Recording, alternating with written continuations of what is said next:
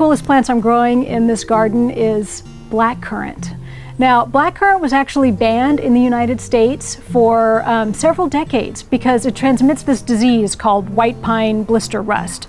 So it took a while for people to realize that it's actually pretty hard for the disease to get from the blackcurrants back to the trees. So it's no longer as difficult to get in the US. It's just banned in a few states on the East Coast still.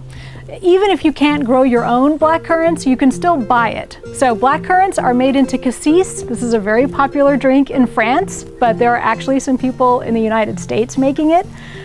So I get it from Clear Creek Distillery up in Oregon. They make fabulous cassis. And the best thing to do with cassis is to make a cure. This is just a classic French drink. And all it is about an ounce, in other words, a little splash of cassis and a very dry white wine. If you go to France, they will lecture you about how you should not use any fruity California Chardonnays in your cure. You actually need a very dry white Burgundy, or in this case, I'm sorry French people, but I'm actually using a dry Spanish wine in this case. So put the cassis in first, then add the wine, and that's a cure. You can also do this with sparkling wine, of course, and you can also do it with hard cider. Cassis and hard cider are really fabulous together.